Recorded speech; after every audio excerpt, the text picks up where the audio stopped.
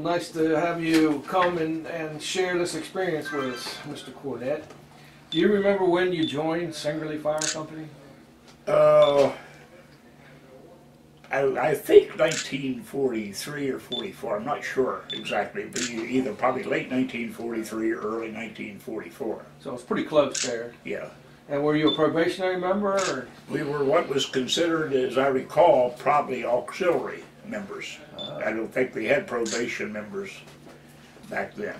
Do you remember why you joined the company? Something to do, excitement. Give back to the community? Yeah, I think, I'm trying to think of when I was a fairly new member, I think, when they had the Triumph explosion, the Triumph fireworks plant. Uh-huh. But my memory is sort of vague, and I don't remember how long I'd been a member at that particular time, but I was a member prior to that. And that was up on Singerly Road here? Would be Blue Ball Road. Blue Ball Road. Yeah. Back up to Blue Ball Road. Yeah, also. we were on the. I try to think what the road runs between Singerly and Dogwood. Yeah, Dogwood Road. Yeah, so it was across Blue Ball Road at Dogwood. Did you respond to that? Yeah, As a young firefighter? Yeah, yeah. Or were you on the ambulance? Or? No, I don't know whether they had an ambulance at the time. I don't recall one, but we went by vehicle, as a matter of fact, because I was in school, and we could leave school and go to fires and so forth. And I was in high school, and we went by vehicle. We came to the firehouse, and we traveled in somebody's car up there. You stopped by and got your gear and went up there? Yeah, the trucks had already left and so forth when we got to the firehouse from school, and we just were transported up there, and that was it. Do you remember anything significant about that while you on that call? Otherwise, it was sort of nasty up there. That was my first experience looking at bodies and so forth. But I don't anything beyond that. It just there were bodies and so forth there. Of course, buildings were blown apart and there's debris all over the place. But do you remember how many people got killed? No, I don't. Do you have any relatives or friends that were members? Do you recall any of those, or do you have any? I knew several members, several friends of mine that were also in the same status that I was in. And I don't know how many of them were. See, back then I don't know who was signed up as members, but who fought fires? It was probably I remember I don't know 6 or 8. Do you remember their names? One like Leonard Gansman. Was Francis Coyle, it was Sonny Coyle, Dick Spence, Jim Blanton, Raymond Gregg, anything else?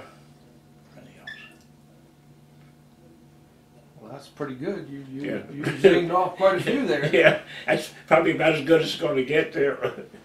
Do you remember who was president when you came in, or around that era? No, oddly enough, it didn't make any difference. I don't think at the time we didn't really care and so forth. You did it. I don't even remember anything regarding anything other than the chiefs and so forth. And like members, I knew some of the drivers, and of course coming up with names I had problems with, but I don't remember anything about the board of directors. I know nothing about. You were too far down on the pecking pole. Yeah, we didn't have much of a status. How about the chief? Do you recall who might have been the chief? Atkinson. Atkinson. Yeah, he was the chief during most of my time till I went in service. I think he was probably chief when I went in the military. But I went in the military in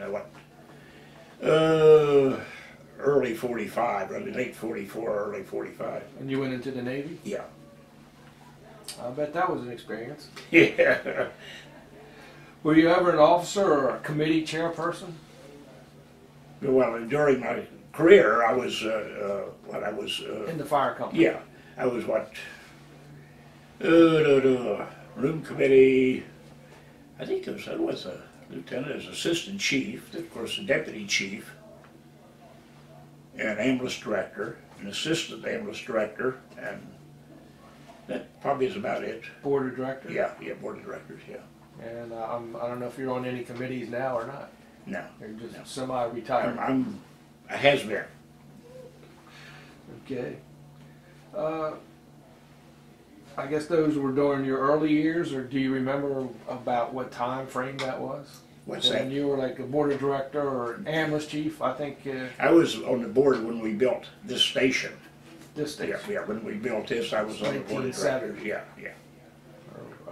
Around that time. Yeah, and I'd been, I was an ambulance director for a few years, but that was, of course, the old station. Station And 3, when- yes. Yeah, we came up here, and I was deputy chief of 3 when we opened this station up here, and I think Hampton Scott was a deputy chief here, I believe. And did you start the ambulance night call program, or did I remember that you? I don't know. I didn't start it. I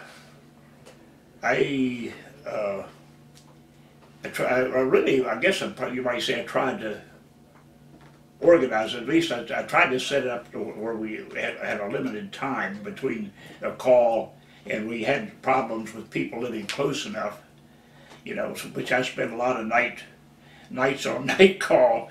And also I was on an automatic morning call. We had to, because people had to go to work, and I was self-employed, so I was automatically on the morning call for really around year round.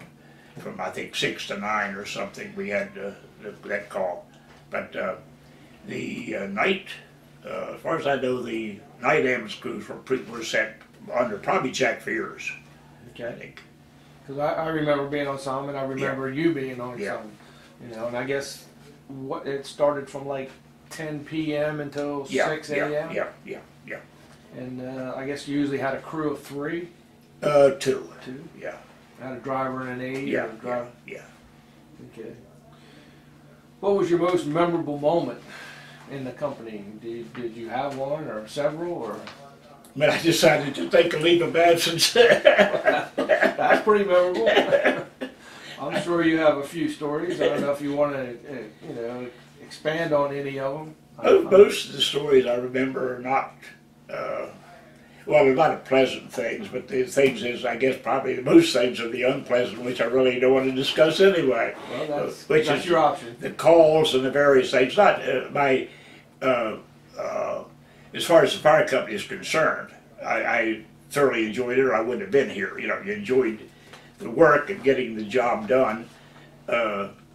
Unfortunately, I probably, I don't know, I disagreed with a lot of the, I still, I guess, with the business of prestige involved. I always figured out you're here to do a job, and that's that's the rewards, is doing the job more so than what you might gain from it. You're not here for personal gain. No. You're here to give to the community. So what's the biggest change during your years here at Singerly have you noticed? You mean over a period of years? Yeah, over your tenure of being here for several it's years. changed so much. And I always look back and I said, it would have been awfully nice had we had the equipment back then. But we didn't even have Scott air packs, in the early days. And when you did get them, you had maybe 2 to see so nobody ever wore them. And of course, I used to say I was glad I was a smoker because I could walk into a burning building and it really wasn't any worse, Yeah, I mean, you came along when they were called backsteppers. Everybody rode the back step. Yep. No windshields and no harnesses. Yep. You held on, Nothing. and nowadays, everybody rides inside and they're seat belted in. And it has changed quite a lot. But, I don't know if you have any stories or anything else you would like to add. I really can't think of anything offhand. Most of the stories I have probably nobody want to listen to anyway. I'm sure you were involved in the train wreck out on 40. That was a big. Do you remember anything about that? Yes. I guess one of the classics, is the fact that we were, I think Stevie Foster and I was out there. We had hoses lines set up there with deluge onto the. In fact, when we first got out there, I was on the first truck that got there, and when one of the tanks blew, it blew one of the lids up in the air like a frisbee. Oh, wow. And of course, a bunch of firemen headed for that low place between Route 40 and for cover. the little valley in there between the Route 40 highway to get where it was low. And of course, when we started getting trucks in there and started putting water on it. But we were there for several days, and one night Stevie Foster and I were there, and it was wee hours of the night. And Stevie went up in the rescue truck in '71 to get a nap. So I was out checking the lines. We tied one of the 2.5-inch lines up to a guardrail. Well, water and so forth from the nozzle was leaking down, and it softened one of the posts. Oh. And the line was coming loose up there and so forth, and we didn't have any communications. And I remember trying to hold that 2.5-inch line, and I had no way of getting a hold of Stevie up in the truck.